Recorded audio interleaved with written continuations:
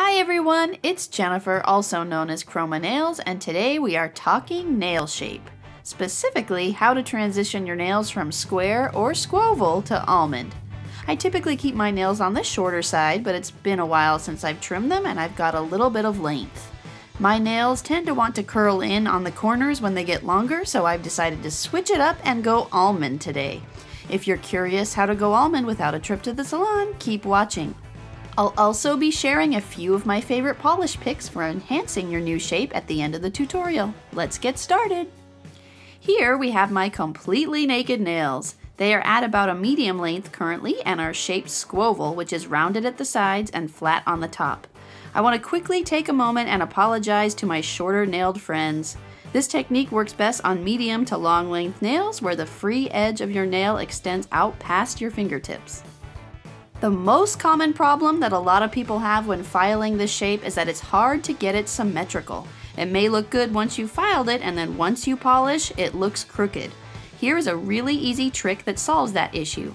I like to take a striping brush with some polish, use any color you want, and I mark the center of each of my nails as a guide. For even better results, check the mark from multiple angles to make sure you have it centered. Once I have the center marked, I take a pair of clippers and cut from the corner to where I've marked my guide to take off a lot of the excess width.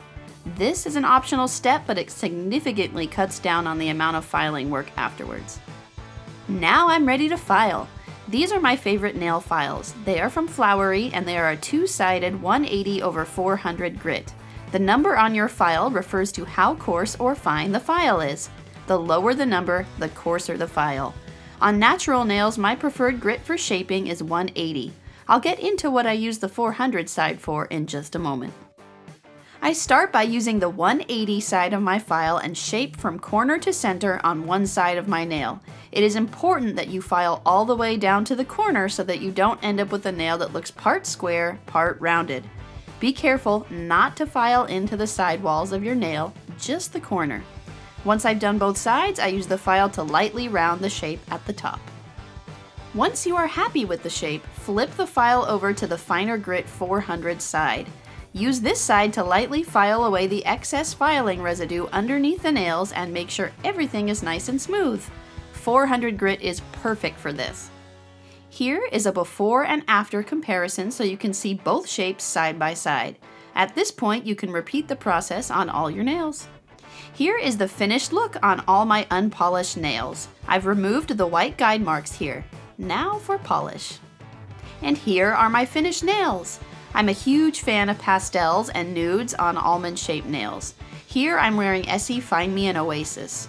As promised, here are a few of my favorite polishes to wear with an almond shape. Do you have a favorite?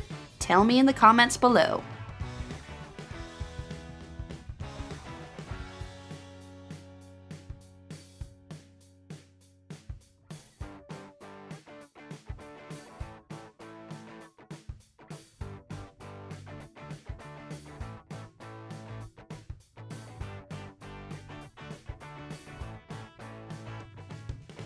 I hope you found this tutorial helpful.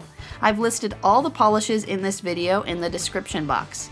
If you like what you see, you can help me grow my channel by hitting like and subscribing. You can also follow along with me on social media. I'm at Chroma Nails. I'll talk to you all later.